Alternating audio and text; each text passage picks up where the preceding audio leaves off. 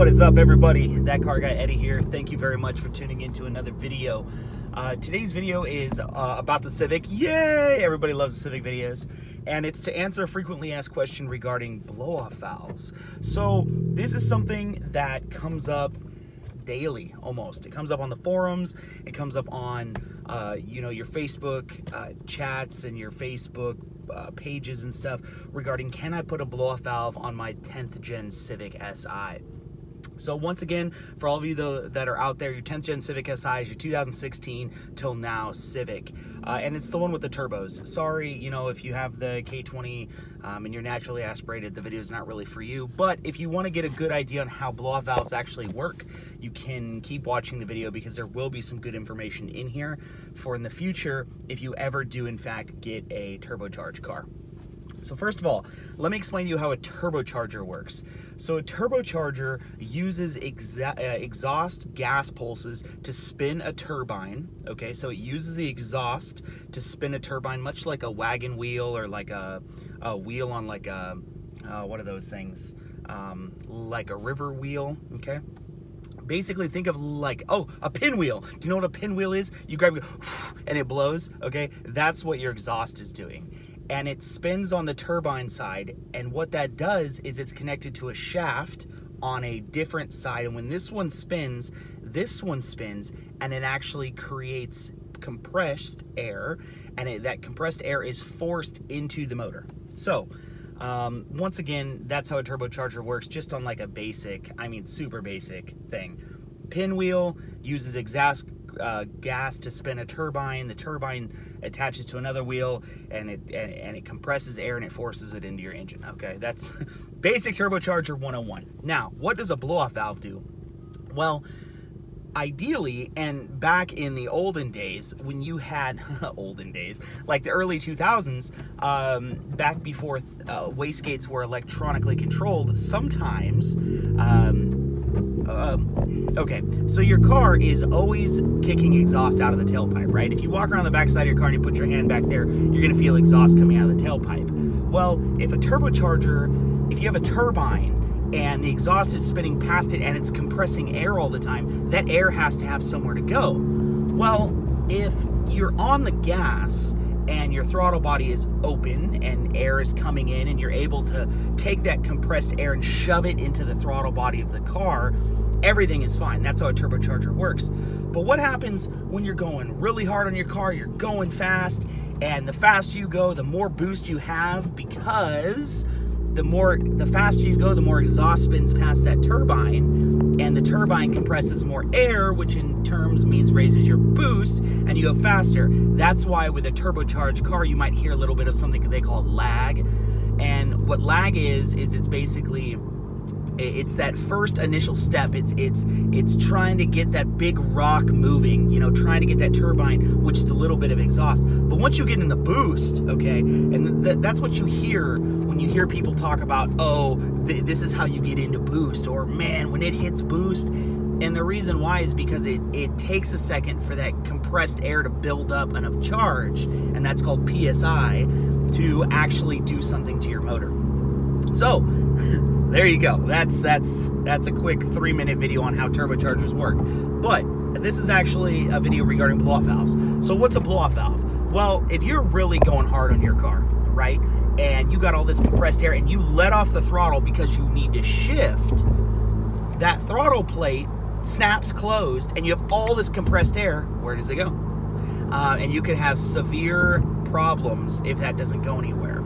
So you have something called a wastegate or a blow-off valve, and it's exactly what it sounds like. You're using wasted air that you don't need. And what it is, basically, it's a diaphragm, and the diaphragm opens up when it hits a certain boost pressure, and it vents it.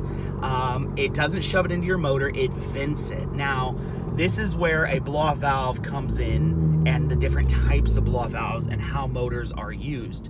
Now, in the past, many cars that you hear that are turbocharged, or if you played any of the Need for Speed games, the moment you put a turbo on your car, when you're driving, every time you shift, you're like, wah, soof, wah, soof, wah, soof. And that noise is the compressed air being shoved out of the wastegate. That's what you're hearing. If a lot of cars, and that's why the sound is different. Some cars make a high-pitched noise. That's because they're forcing the air out of a smaller diaphragm, like an HKS super sequential actually has different cones, because when you force the air by it, you're literally making noise. It's like a reed on an instrument, and it can go high-pitched. Like a super sequential may go "Soo!" like that, like a blow-off valve spacer will, because it's just using your stock wastegate, it may go ksh. So every time ksh, ksh. Like, then that's why all different cars sound differently when you put blow-off valves on them. But there's different types of blow-off valves. So back in the early 2000s and pre-smog, I guess you can say, not even pre-smog, pre-computer controlled, most blow-off valves vented to the atmosphere. And that's how most turbochargers work, okay? They vent to the atmosphere. You're using compressed air and you're venting it. However, smog, it goes, no, no, no, no, no. Like the government comes in and goes, what if that air has, you know, gasoline in it or oil in it from the turbocharger or something, and you're venting it to the air? How dare you pollute them? And that's a big thing, you know, that's a big thing. So what ends up happening is that companies make what's called a recirculating blow-off valve. So what a recirculating blow-off valve does is it works on the exact same principle. Your throttle body snaps shut, the compressed air needs somewhere to go, the wastegate or blow-off valve opens, and when it does that, it's vented. There's actually a pipe that vents it to your intake pipe, okay? So what ends up happening is that when you let off the gas really quick, the compressed air goes through this little pipe into your intake. Now, why is this important, and why do you even care where it goes? Well, one, on a 10th gen Civic, the computer, the stock ECU, PCM, whatever you want to call it, depends on that extra air. The car was engineered to the fact that whenever you let off the gas, there is going to be a little bit of extra air that is shoved into the intake pipe past the mass airflow. And because of that, the car runs a little richer, because anytime you have more air, you need more fuel, or the car's going to run at some weird lean condition, which you don't want. Cars run rich, richer is safer, leaner is faster. That's a whole different video altogether. But this is about recirculating blow-off valves. Okay, so let's recoup. So recirculating blow-off valve, once again, your throttle body snaps shut. You have all this compressed air. The compressed air is forced through a pipe into your intake tube, okay? Why is this important? Because you want the car to run normal, and the ECU expects the air to be there. Now, what happens if you take that air, you take that tube, you put a blow-off valve on it, and you vent it to the atmosphere, okay? Which means you don't put it back into the motor anywhere, you just vent it to the atmosphere. Well, in this particular situation, the car theoretically could possibly run lean. And the reason that the car can run lean, and lean is good to a certain extent, because leaner is faster. Anytime you run a car lean, you have hotter ignition. Hotter ignitions means hotter spark, which in turn means more power. But lean can also drill holes in the top of your pistons if you run it too lean. So what could happen is there could be a lean or rich mixture depending on how you actually have your car set up with the vent. So on the Civic, if you put a blow-off valve on your car, I mean, you can, totally. I mean, there's no reason you can't. And the car vents it to the atmosphere, what's gonna end up happening is you will have a lean or rich condition, which you don't want. Both of them are bad. Both of them are bad. So that's why you see people go, "Duh, bro, don't put a blow-off valve on your car," and then they don't give you any freaking, explanation as far as why you don't want to put any blow-off valve on your car.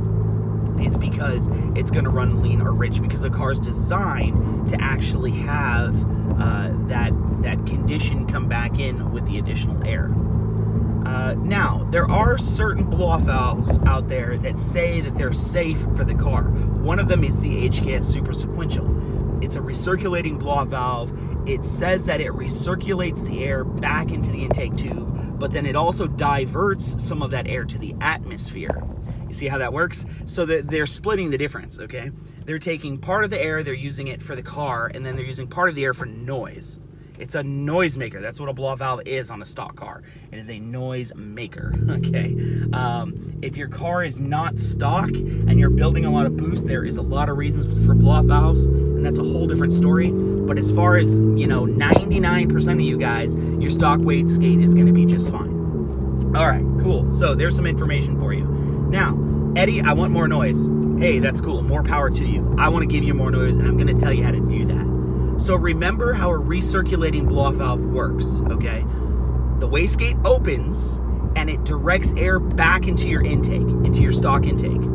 Therefore, you should be able to hear the blow-off valve make noise. However, your stock intake silences everything because the intake, you know, it's quiet. It's got silencers on it and everything like this.